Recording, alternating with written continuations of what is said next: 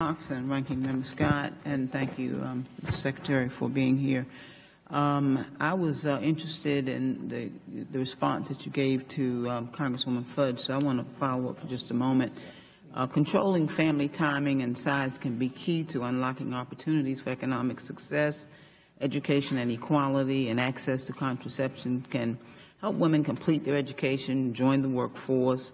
Planning, delaying, and spacing births will also appear to help women achieve their education and career goals. And so with all of the economic benefits that access to contraceptive brings, it seems a bit illogical to me for the Department to issue interim final rules that erodes a woman's right to access comprehensive preventative health care. My question is, have you done a complete assessment of the number of women and their dependents and ERISA plans that could lose access to contraceptive coverage? And if so, what's the number?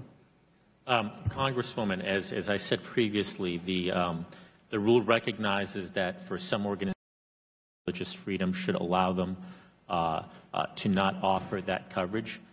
It provides the option for that organization. It was enacted pursuant to the Administrative Procedures Act. Within the APA, there is a requirement that the APA process engage in a cost-benefit analysis, and that would be contained within that cost-benefit analysis. That's something that we certainly could provide to you or to your staff. So you have done an assessment? You know how many? Is that what you're saying? What I'm saying is that within any rule, there is a cost-benefit analysis that takes place, and that assessment is required by the Administrative Procedures Act.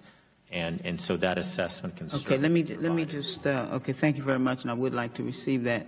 So you know, according to the National Women's Law Center, when we think about the wage, and someone raised the fact raised questions about the minimum wage, the federal wage minimum wage now is $7.25 an hour.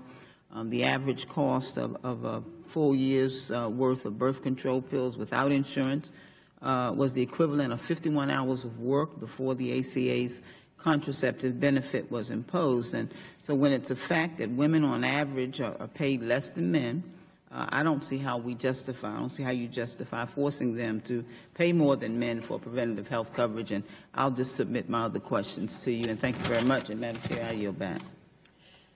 Thank you, Ms. Adams. Ms. Handel.